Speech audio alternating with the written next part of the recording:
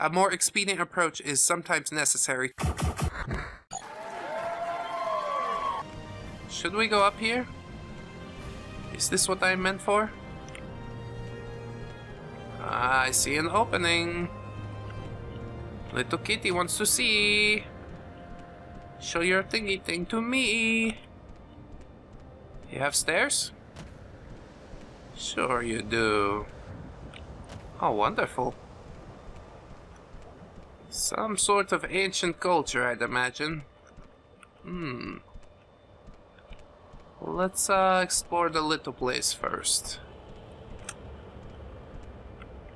Falensarano propylon chamber. Oh, whoa, whoa! What am I looking at? Do I dare to touch it? Perhaps not. Okay. You do not have the index for this propylon. Perhaps we will find out what an index is in this other section. That is slightly larger, I guess. At least horizontally. Vertically, it's not much to look at. Which is fine. That's how I like my women. You can be short and squat. Baby got back.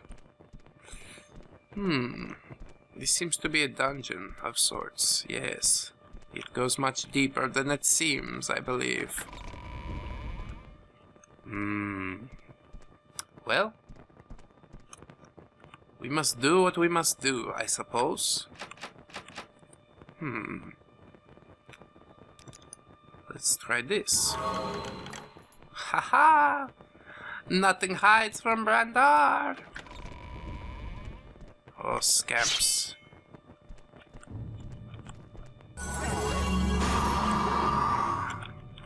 Let me see you properly so I can kill you.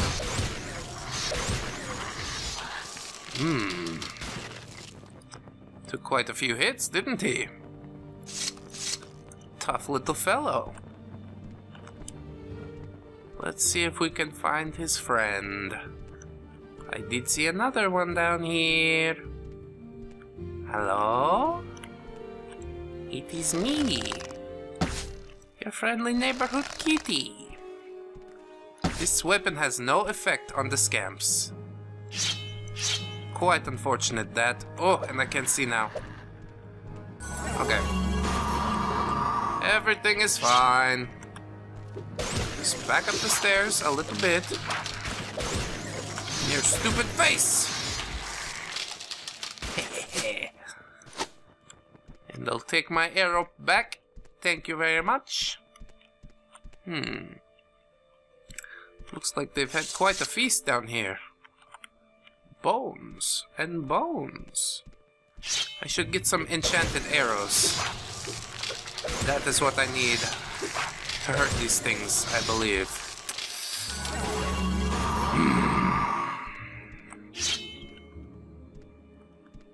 Is there more?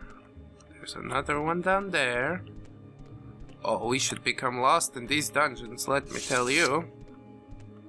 Art heal. Hello, kitten. What are you doing? I don't think we've been introduced, Outlander. I'm Art Heal. How can I help you? What are you doing? I'm a witch. Oh. Can you tell me any advice? If you want to improve a skill you're terrible at, it's worth paying for a little training just to get you started. Sure, you can teach yourself, but it can be slow and frustrating. How about secrets? If someone attacks you first, you have the right to defend yourself. If someone doesn't attack you first, you're going to break the law if you attack them.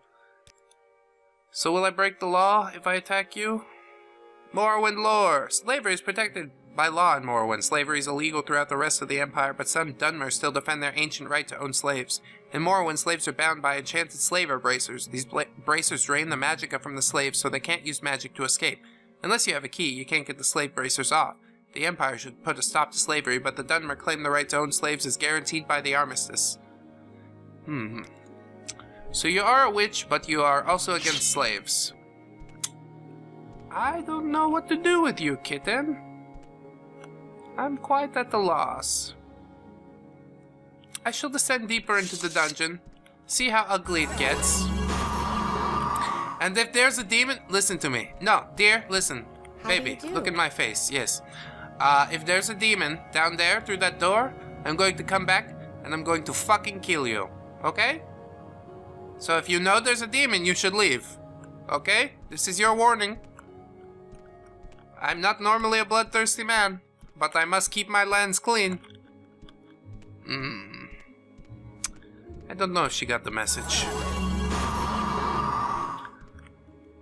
Let's see, a lower level. This could be interesting. Oh, oh my. So there's another witch. He seems to be quite upset. In your face! Ah ha ha! Can't catch the kitty, ha ha! Ah! Oof. Gilbert Merrick. Let me feel around in your pockets.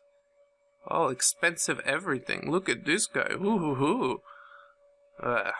Trash. Should I descend down to the depths? I don't believe I will. I do have questions about that man.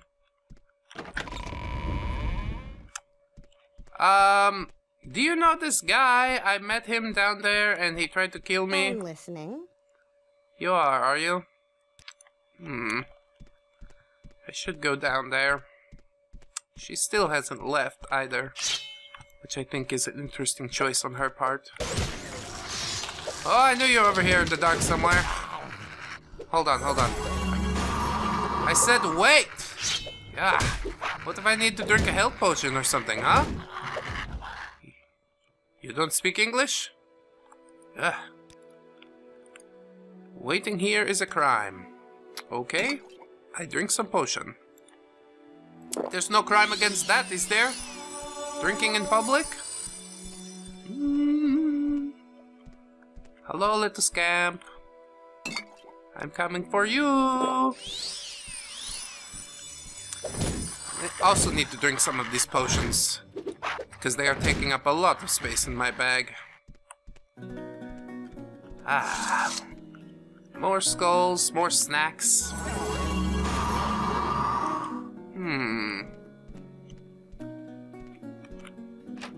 Lower level. We're going to need more unhinging one of these days. But for now, I've still got my scroll. Oh. Ornate chests, it seems. But nobody leaves a room like this unprotected. Trapped. I do have a cure poison. Ooh, exquisite. Yes. I will take this exquisite amulet. Down! Down! Oh, that was a lot of blood. Extravagant. Oh, you've got some pretty nice things in here. If I can find somebody who will buy them. Oh, many scrolls. Damage health. I will take this. Demoralize humanoid. Absorb intelligence. Drain personality. Yes, I suppose I shall find a use for all of this at some point in my travels. Can never be too diverse with your spellcasting. Trap chest. Okay, I think we got away from that one. Cheap rising force. Arcade the enemy. Corpse preparation. That could be an interesting read. Let's have a look at that. Tell me how to prepare a corpse. Yes. This one, please. Oh, look at pentagram. The acquisition of the corpse. Oh, this is only volume 1 for the necromancers. So there are many necromancers down here. So let's learn how to acquire a corpse, for curiosity's sake, While the arts of necromancy are only illegal in the province of Morrowind, few citizens of the Empire have an enlightened view of our art. Thus, the acquisition of corpses on which to experiment is often difficult. In Cyrodiil, a few necromancers who have served the Empire are given the corpses of criminals and traitors to use legally. This provides those who have acquired such a post with a fresh supply of corpses, most of them young, strong, and intact. In Morrowind, the outlawing of necromancy would make its practice impossible were it not for the fortunate institution of slavery. While the temple will investigate obvious signs of necromancy such as hastily emptied graves or ash stolen from one of their ash pits, a careful and discreet necromancer can thrive in Morrowind by taking slaves at a modest rate. Most will assume the slaves escaped or died in the ashlands. Finding suitable corpses in Black Marsh is nearly impossible due to their rapid decay.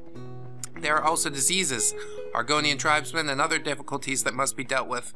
I know of only a few slowed necromancers who operate successfully in Black Marsh, and even they stay near the coast.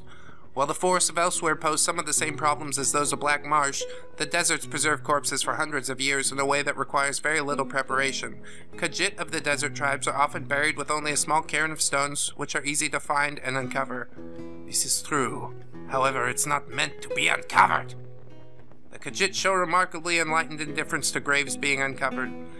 Not I. It is said that the port of Senchel, which one may purchase anything one desires. That's true if you desire fresh corpses.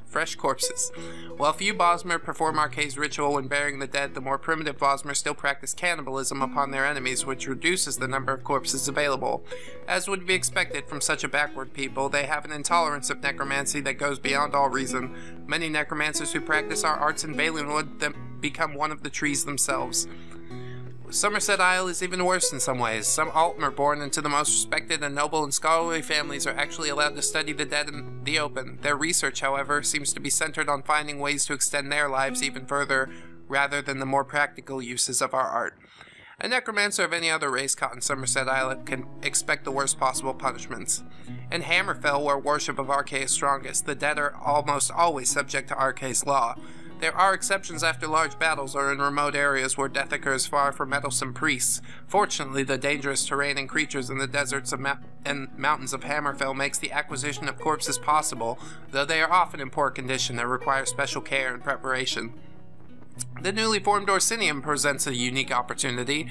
As you know, orc corpses are the most sought after for the durability of their skin and the strength of their bones. If King Gortwog would listen to reason, we could offer the services of our art in defense of his young nation in exchange for disposing of the Orcus dead. A mutually beneficial arrangement, as I'm sure the orcs will agree. To this end, a delegation has been sent to Orsinium, though we have not heard any word on the state of the negotiations. In my native High Rock, traditions dating back to Witch Kings and nomadic horsemen mandate cremation of the dead. This is practiced almost without exception in the north through an imperial burial in a tomb or city cemetery is more common than in the south.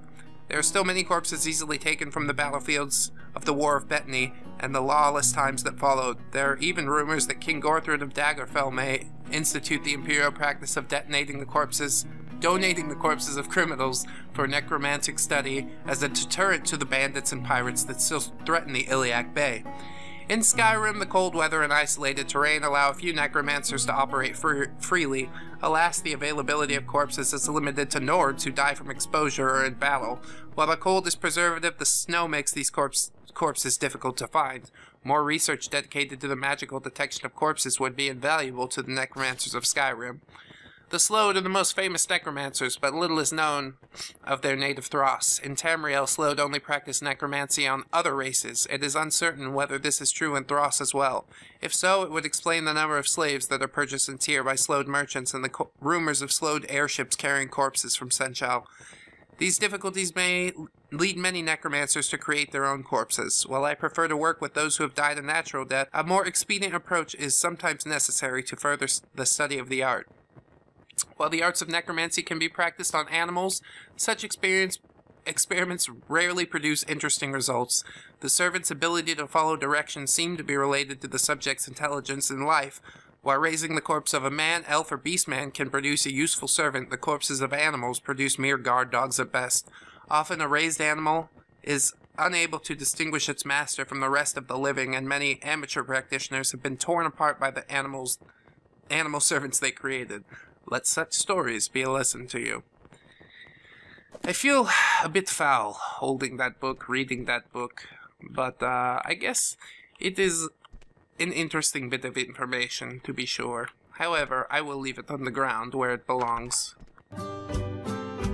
1, 2, 3, 4. Goodbye, goodbye, see you again. Goodbye, goodbye, see you, my friend.